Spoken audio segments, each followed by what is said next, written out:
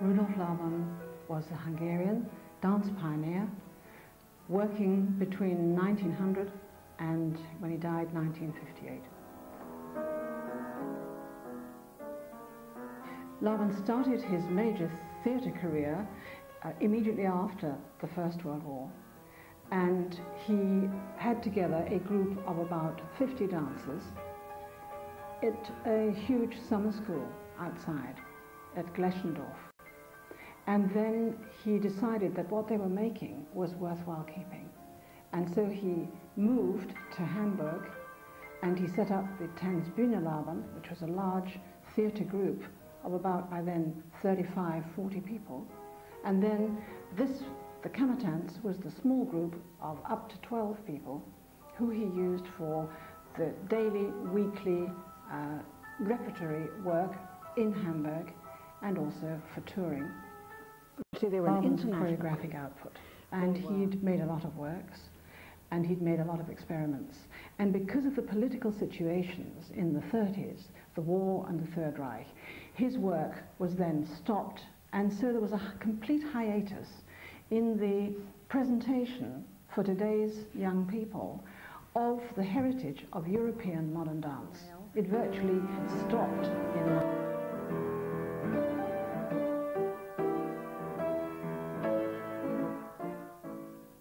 This is an example here, this one here, which is clearly a very typical male costume. And so I gave this to Alison to... Do we need to have it with music? Does it need to be set steps? What kind of people should be dancing it? Should it be female dominated? Does it have to be pretty? All these things and questions are what he's testing out during the Kammertanz. It's a process of enormous exploration.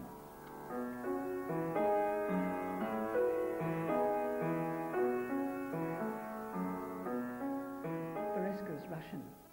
This dance reflects the counterbalance to Kristall. Kristall is the Western attitude to spatial form, and Orchidée is the Eastern attitude to spatial form, and they counterbalance each other. Remember, Laban's Hungarian. Wiegmann believed that expressionist dance and classical dance were incompatible. Wiegmann had settled in Dresden and formed a school and company of her own. She continued to make use of space as Laban had taught her to, adding to that concept the mystique of her instinct and a more dramatic use of gesture.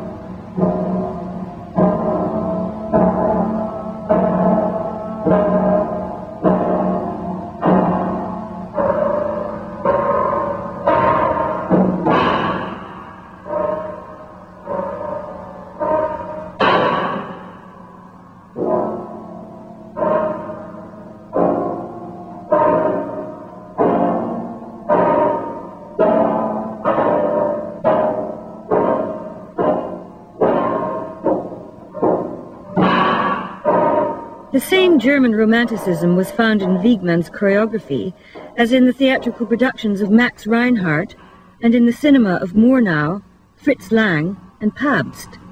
The same contrasts in the use of light, the same dramatic use of gesture, the same allure of the irrational.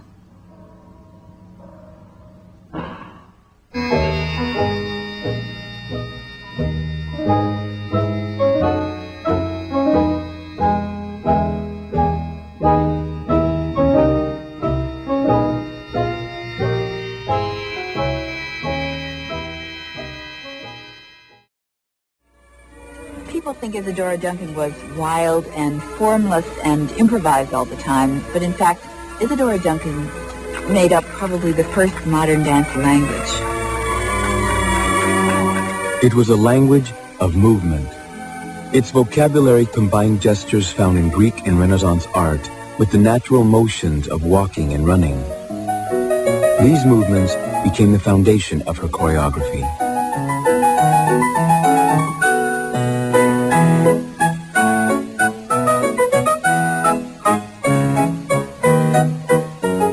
The barefoot dancer created a sensation.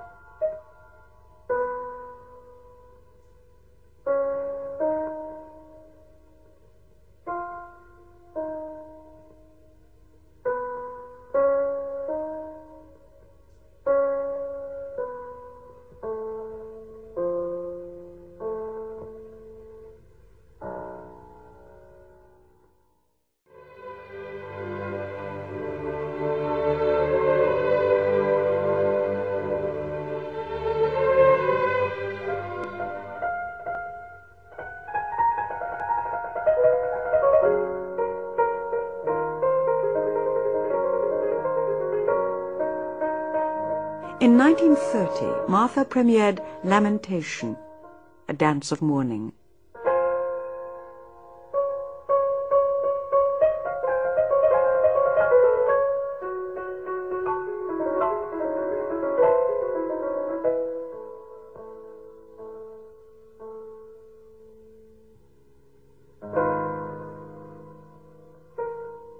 In this rare footage, she stretches inside her costume as if it were her own skin.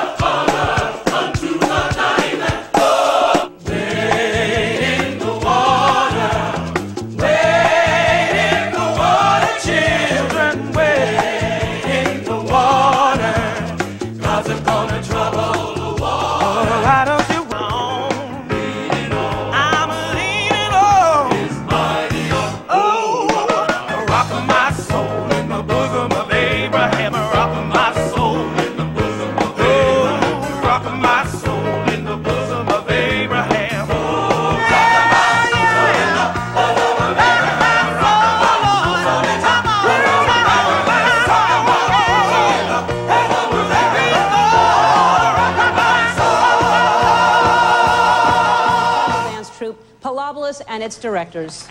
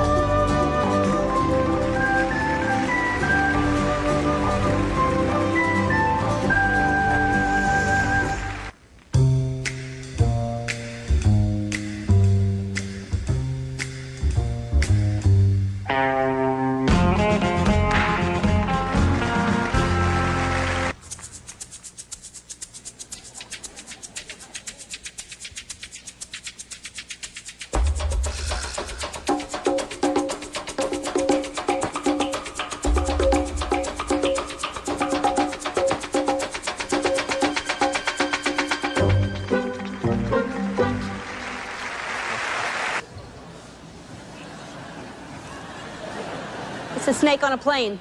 Get it? It's a doggy. Doggy. A bird.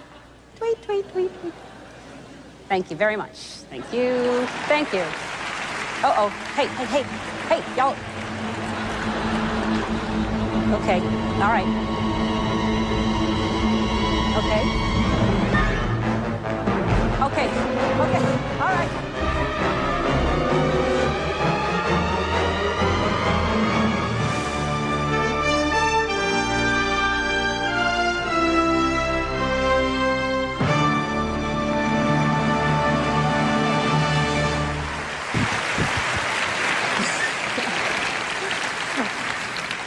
They're naked.